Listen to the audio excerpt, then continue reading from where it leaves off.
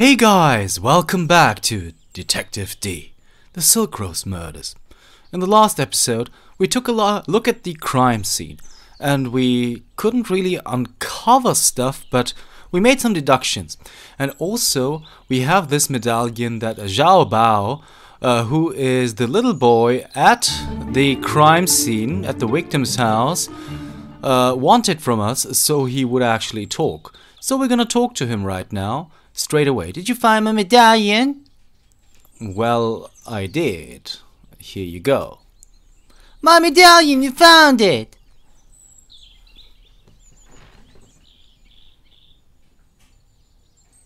Thank you, Officer D. A promise is a promise. Sorry.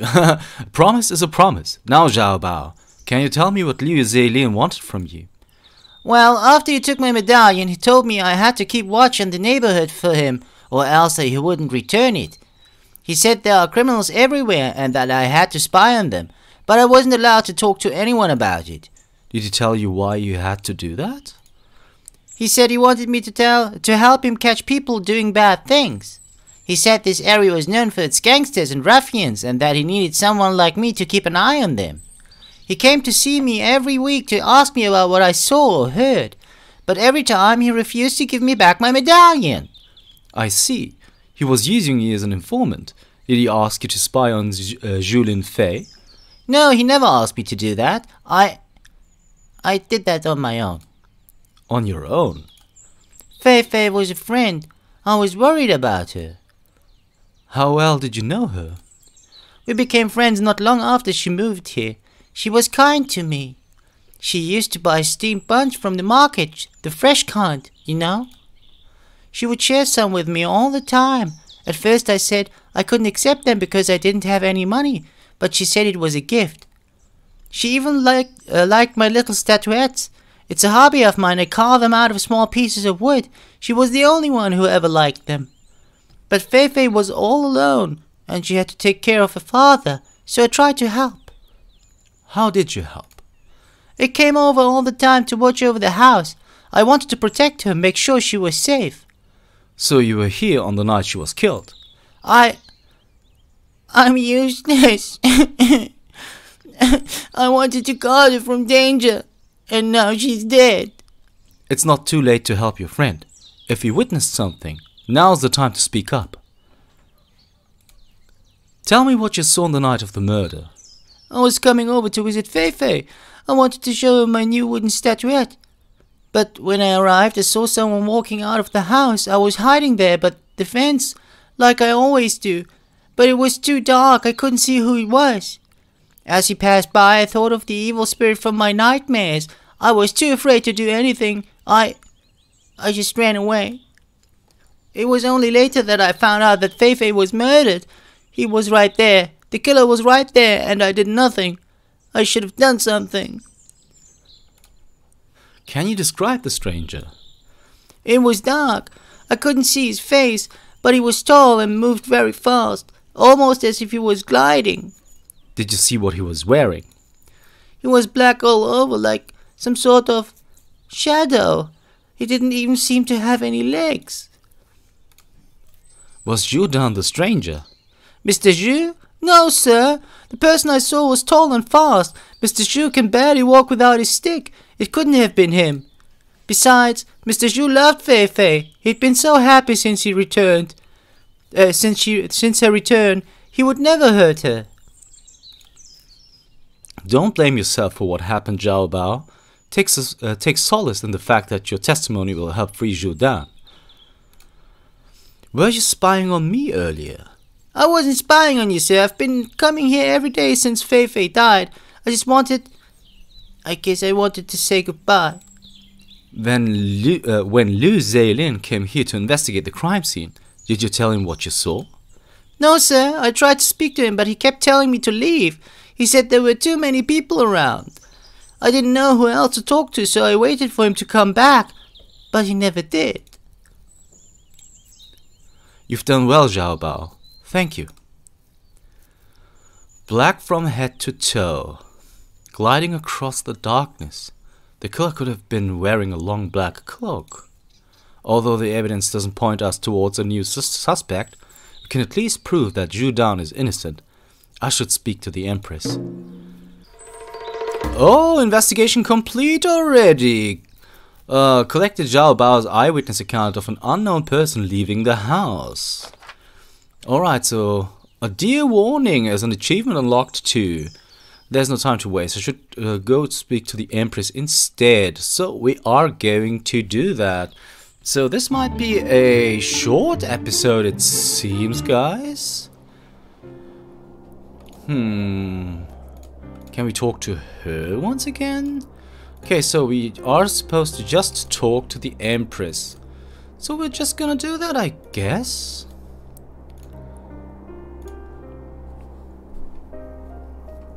You've an expression of relief on your face, Magistrate. I expect you bring good news.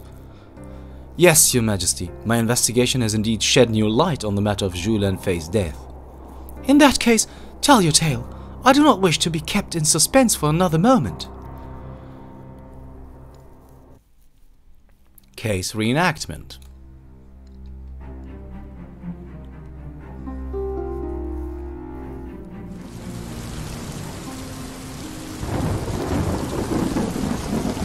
Whoever killed Zhu Lanfei did so with ruthless premeditation. He stalked his prey with patience and purpose. He knew their routines, their habits. He knew their weaknesses. He was aware of Zhu Dan's customary visits to the waterfront for late afternoon tea. He familiarized himself with Zhu Lanfei's schedule and knew when she would return from the temple she often visited. He obtained this knowledge by spying on them because he was standing here, right?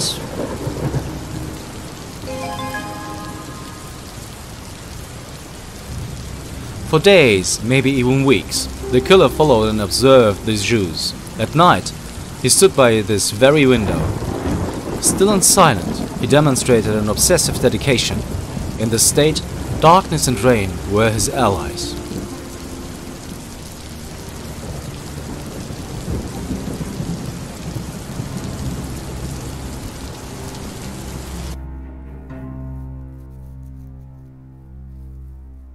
Zhu Dan could not have killed Zhu Lanfei because earlier that evening his walking stick was stolen by a man who knew his and his daughter's every move. Once he had left Zhu Dan stranded, the killer made his way here to await Zhu Lanfei's arrival. But upon entering the house and seeing the cloaked stranger, the young woman did not flee. Astonishingly, she stood where he asked and did as he ordered. The killer accomplished this by using the threat of violent blackmailing her, right?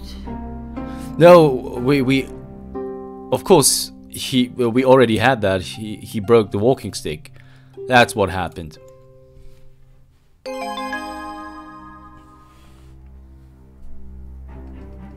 And that's also kind of blackmail, but whatever. By now, the killer knew the Jews intimately.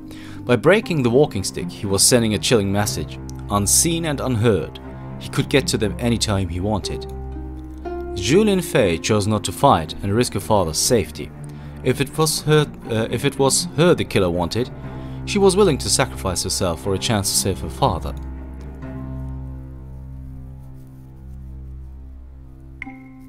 Zhu Lanfei understood the threat, and she willingly sacrificed herself for a chance to save her father.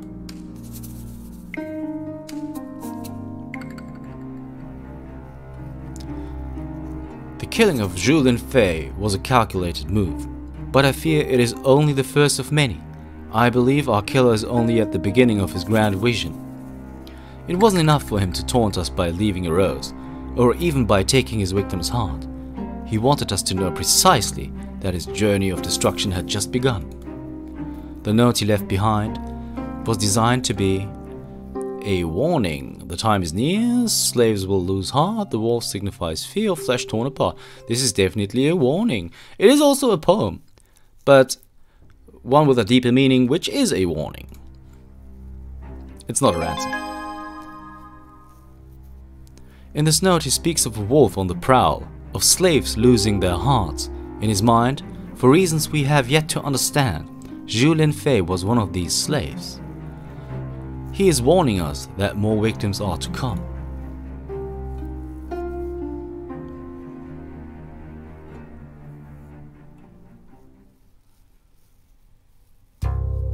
Afterwards,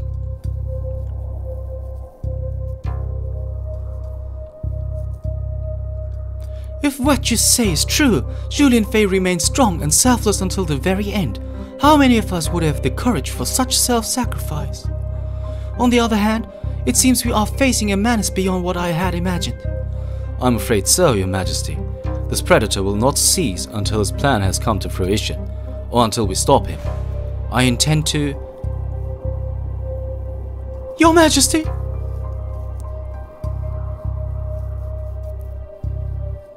Your Majesty, I have news from a night watchman in the central quarter. Another woman was murdered in her own home just 1 hour ago. So it is true, a predator is indeed among us. What else have you learned? Not much at the moment, only that she was the newly wedded wife of Lam Hei Feng, the late General Lam's son. One and the same, Your Majesty. General Lam should have been a strong supporter of your regime had he not succumbed to pneumonia last winter. His only son, Lam Hei Feng, was also gifted army captain who still commands the loyalty of his father's troops.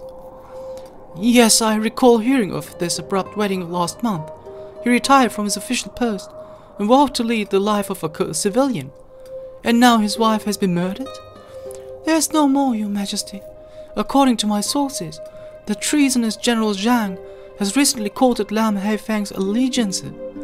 Zhang is no doubt attempting to strengthen his rebellious coalition. Could it be that Zhang is trying to terrorize the young captain into obedience? That thought has crossed my mind. But if that is true, Zhang is even more despicable than I gave him credit for. Killing innocents is a line he will regret crossing. If I may interject, Your Majesty, I think we should proceed carefully and avoid jumping to conclusions. If we are wrong about General Zhang's involvement and accuse him openly, that could give your position an excuse to unite and start a civil war. Allow me to investigate the matter. If a thread is to be found that connects the killing of these 2 women to a plot against you, then I will find it. On the other hand, if this killer is but a single, deranged man, we must not lose sight of his trail by chasing conspiracy theories. You are right, Magistrate D. We need evidence. We must remember the stakes before we place our bets. You will go to the Lam residence, investigate what's happened to Lam Hei Feng's wife, and report back with whatever ties you find between her, Zhu Linfei, and General Zhang. If Zhang is indeed involved in any of it, he will pay dearly for his brazen treachery. Yes, Your Majesty.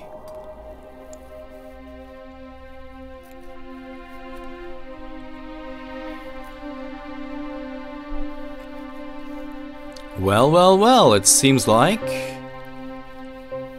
we have opened a new chapter. Chapter 2. But guys, I'm really sorry. We'll have to do this on the next episode because, well, you know, dividing this into chapters is just better. So if you want to know what chapter 2 is all about, you'll have to tune in next time for Detective D. The Silk Rose Murders. See you then.